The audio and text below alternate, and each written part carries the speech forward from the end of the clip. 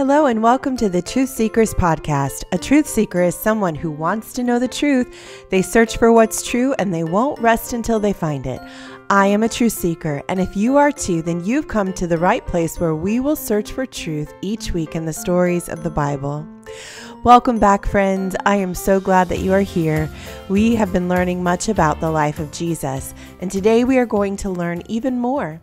Have you ever wondered what it would be like to be one of the disciples of Jesus when he was alive on this earth? Jesus had chosen 12 disciples to train and teach in the ways of the kingdom of God, and they went everywhere with Jesus. They followed him, helped him, listened to him, obeyed him, and learned from him. Sometimes they were even confused by him. But for 3 years, the disciples ministered with Jesus and traveled with him all throughout Israel.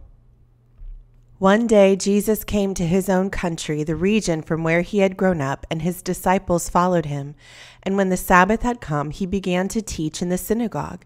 And many hearing him were astonished, saying, "Where did this man get these things? And what wisdom is this which is given to him, that such mighty works are performed by his hands? Is this not the carpenter, the son of Mary, and brother of James, Joseph, Judas, and Simon? And are not his sisters here with us?" So they were offended at him. They had watched Jesus grow up from the time he was a young boy. They knew him as a child, and here he was teaching and preaching to them about the ways of God. So Jesus said to them, "A prophet is not without honor except in his own country, among his own relatives, and in his own house." And because they did not believe that he was the Messiah, the Son of God, come to save, he could do no mighty work there except that he had laid his hands on a few sick people and healed them. He was amazed at their unbelief. Then Jesus went around teaching from village to village, calling the 12 disciples to him. He knew it was time that they be sent out to minister just as he had taught them to do. So Jesus began to send them out 2 by 2 and gave them authority over impure spirits. These were his instructions. Take nothing for the journey except a staff, no bread, no bag, no money in your belts. Wear sandals, but not an extra shirt. Whenever you enter a house, stay there until you leave that town. And if any place will not welcome you or listen to you, leave that place and shake the dust off your feet as a testimony against them. And so the disciples went out to the cities and towns, and just as Jesus had taught them, they preached that people should repent of their sins and be forgiven. They drove out many demons and anointed many sick people with oil and healed them. The apostles gathered around Jesus and reported to him all they had done and taught. They were so excited. They were called apostles, not just disciples, because an apostle is somebody who goes out and spreads the good news and shares it with others. A disciple is somebody who learns from someone else. They were now both disciples and apostles. They had gone out just as Jesus told them, and they had shared the good news. They saw people healed. They saw demons cast out because of the authority of Jesus, not because of anything in their strength, not because of anything they could do, but because Jesus had given them the authority to be able to do so. They were so excited. They preached and shared the good news. They saw people repent and receive forgiveness. It was exciting because now they were not only just listening to Jesus, they were actually doing what Jesus had taught them to do. And because of this, even more people began to come and surround Jesus. Even more people began to travel to hear his message, to hear him preach, to see him heal those who came to him who were sick and needed healing. The word began to spread, and because so many people were coming and going, they did not even have a chance to eat. Jesus said to his disciples, "Come with me by yourselves to a quiet place and get some rest." So they went away by themselves in a boat to a solitary place. But many who saw them leaving recognized them and ran on foot from all the towns and got there ahead of them. When Jesus landed and saw a large crowd waiting for him, he had compassion on them because they were like sheep without a shepherd. So he began teaching them many things. By this time it was late in the day, so his disciples came to him. "This is a remote place," they said, "and it's already very late. Send the people away so that they can go to the surrounding countryside and villages and buy themselves something to eat." Then Jesus turned to them and said something that surprised them. They were not expecting what Jesus was about to say. He said, "You give them something to eat." Wait, what? What did Jesus just say? How were the disciples to feed this many people? It looked like there were thousands of people out there. Where were they to get the money, the food? The disciples said to him, "That would take more than a half a year's wages to pay for all the food to feed all these people. Are we to go and spend that much on bread and give it to them to eat?" Then Jesus asked, "How many loaves do you have already? How much food do you have right now?" He said, "Go and see." When they found out, they came back to Jesus and said, "We have 5 loaves of bread and 2 fish." Think about that for a moment, truth seekers. 5 loaves and 2 fish? I don't know about you, but when I am super hungry, just me alone could eat 5 loaves of bread and 2 fish. How is that supposed to feed thousands of people? Then Jesus directed the disciples to gather the people into groups as they sat on the green grass. So the disciples ordered the people into groups of hundreds and 50s. Taking the 5 loaves and the 2 fish and looking up to heaven, Jesus gave thanks and broke the loaves. Then he gave them to his disciples to distribute to the people. He also divided the 2 fish among them. I can only imagine as the disciples gathered baskets to hand out the broken pieces of 5 loaves of bread and 2 fish, what they must have been thinking. They might have been thinking, has Jesus finally lost his mind? How is this going to work? What are we going to do? Surely they could not pass out enough food for all of these people. But then something amazing happened. As the disciples began to hand out bread and fish to the people, they did not run out. The more they reached their hands into the baskets, the more food they pulled out. The bread and fish kept multiplying. As the disciples continued to hand out the bread and fish, every single person who had come to hear Jesus speak, all of them ate and were satisfied. And the disciples picked up 12 basketfuls of leftover food. That's right, there was so much that they had leftovers. 12 basketfuls, one for each of the 12 disciples. And do you know, friends, how many people ate that day? Do you know the total number of people that they fed with just 5 loaves of bread and 2 fish? The Bible says that the number of people who ate that day was 5,000. Jesus had taken 5 loaves of bread and 2 fish and multiplied it to feed 5,000 people. Well, immediately after this, Jesus made his disciples get into the boat and go on ahead of him to Bethsaida, while he dismissed the crowd. After leaving them, he went up on a mountainside alone to pray. Later that night, the disciples were in the boat, and the boat was in the middle of the lake, while Jesus was alone on land. He saw the disciples straining at the oars because the wind was against them. Shortly before dawn, he went out to meet them, walking on the lake. He was about to pass them by, but when they saw him walking on the water, they thought he was a ghost. They cried out because they all saw him and were terrified. Can you imagine looking out upon the water and seeing a man walking on it? The disciples could not believe their eyes. They were so astonished. The only thing they could think was that it was a ghost. Immediately, Jesus spoke to them and said, "Take courage, it is I. Don't be afraid." Then he climbed into the boat with them, and the wind died down. They were completely amazed, for they had not understood up until that point about the loaves and what Jesus had done. Their hearts were still hardened. They did not know that here before them was God himself in the form of a man. Only God could walk on water. Only God could multiply food to feed 5,000 people. Not in their wildest dreams could they imagine that this man standing before them in the boat was God himself. When they had crossed over, they landed at Gennesaret and anchored there. As soon as they got out of the boat, people recognized Jesus. They ran throughout that whole region and carried the sick on mats to wherever they heard he was. And wherever he went, into villages, towns, or countrysides, they placed the sick in the marketplaces. They begged him to let them touch even the edge of his cloak, and all who touched it were healed. Dear Truth Seekers, what we see Jesus do in these stories is a bit different than the previous stories we've learned.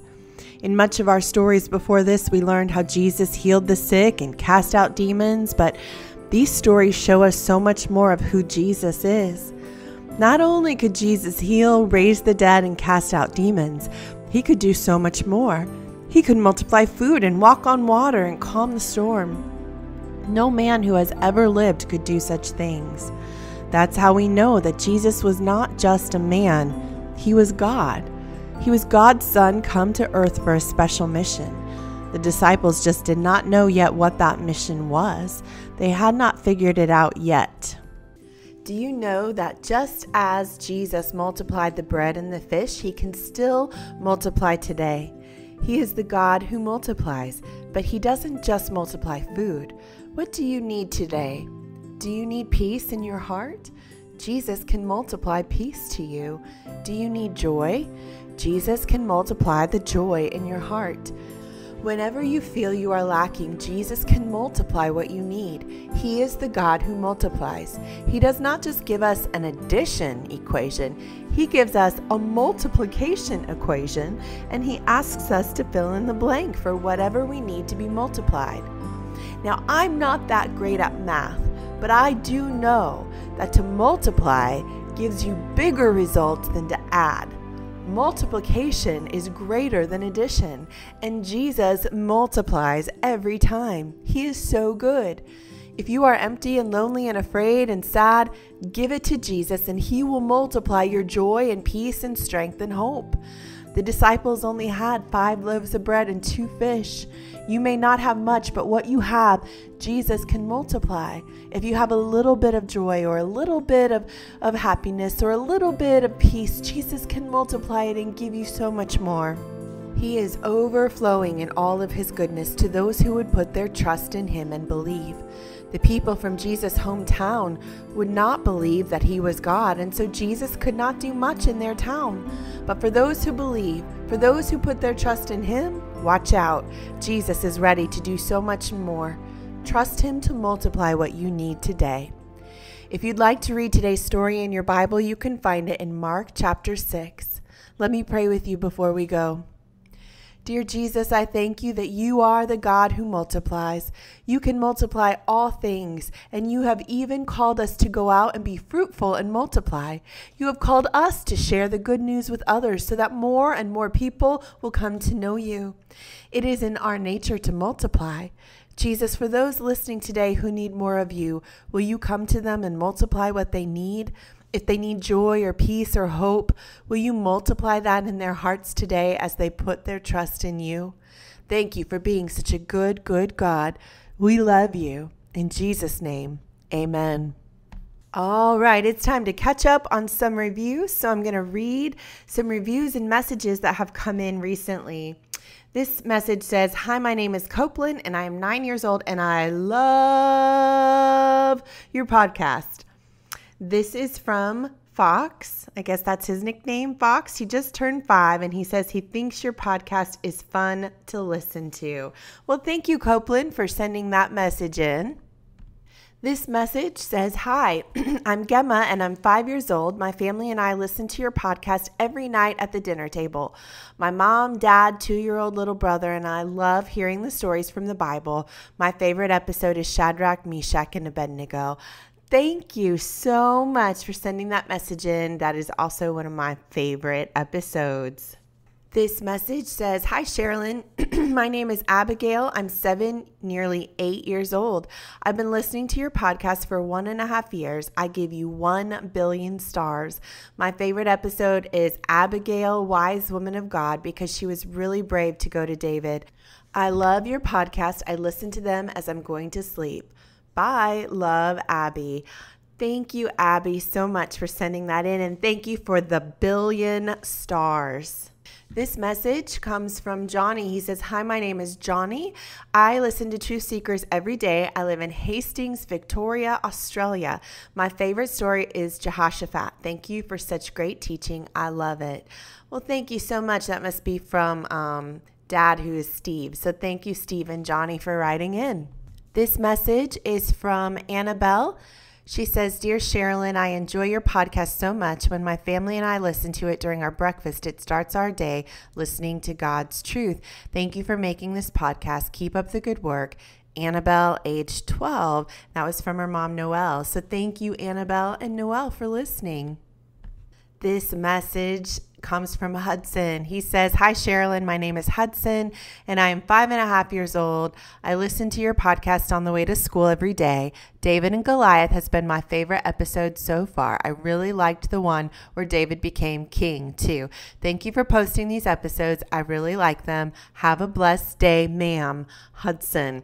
Well, Hudson, you are so polite, and thank you so much for sending that message to me from, it looks like, Mom, who's Megan. Thank you, Megan and Hudson, for listening. I'm so glad that you get to start the day off on your way to school listening to the podcast. All right, here are a couple reviews that have come in. This one says, "My daughter loves your podcast. It helps her go to sleep and learn truths about God. Her favorite episodes are the ones about Queen Esther because she sometimes pretends she is Esther. Thank you for being a treasured part of her childhood." And that is from Caitlin A. Thank you so much for sharing that, Caitlin. This next review says, "I am so thankful to have stumbled across your podcast. When I was pregnant with my 4th baby, I was really struggling to find wholesome biblical content for my older 3. I'm so grateful to you for not watering the word down for children, as I firmly believe they should experience the word as God gave it to us. It helps us in the morning by starting our day with Bible time. I've recommended it to multiple friends and family members as well." My 7-year-old Eleanor says, "I love Truth Seekers. My favorite stories are Esther and the Kings of Israel. I would give you 100 stars. 5-year-old James says, "I like Truth Seekers. I really like the Hebrew alphabet praying the Bible series. I liked hearing the verses and learning the letters."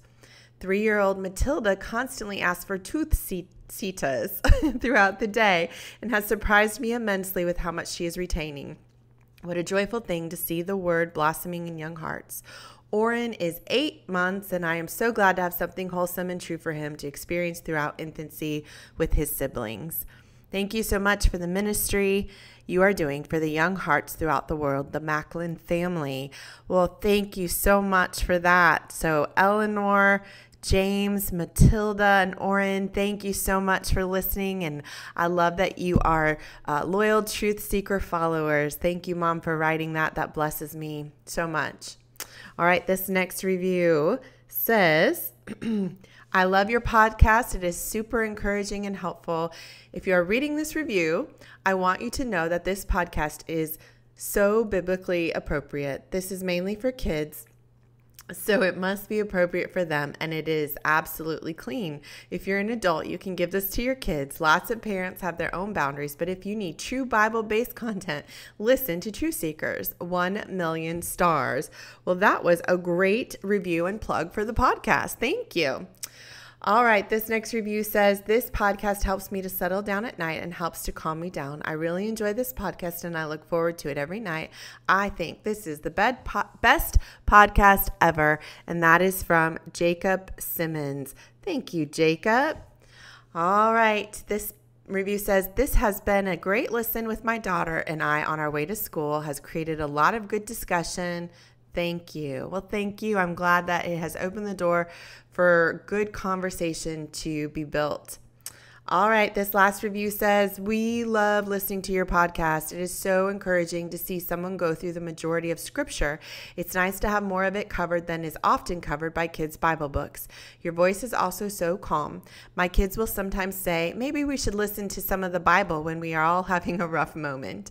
We also appreciate the questions you ask. Keep up the great work. Well, I love that is just their go-to when they're having a rough moment, to come back to the podcast and listen to the Bible. So that is wonderful to hear. Thank you, everyone, for continuing to send in your reviews, for continuing to support the podcast. You can also go over to patreon.com and subscribe if you want to financially support the podcast for at least $2 a month. It's patreon.com/Sherilyn R. Grant. Well, thank you for listening today, Truth Seekers, and I look forward to our time together next week.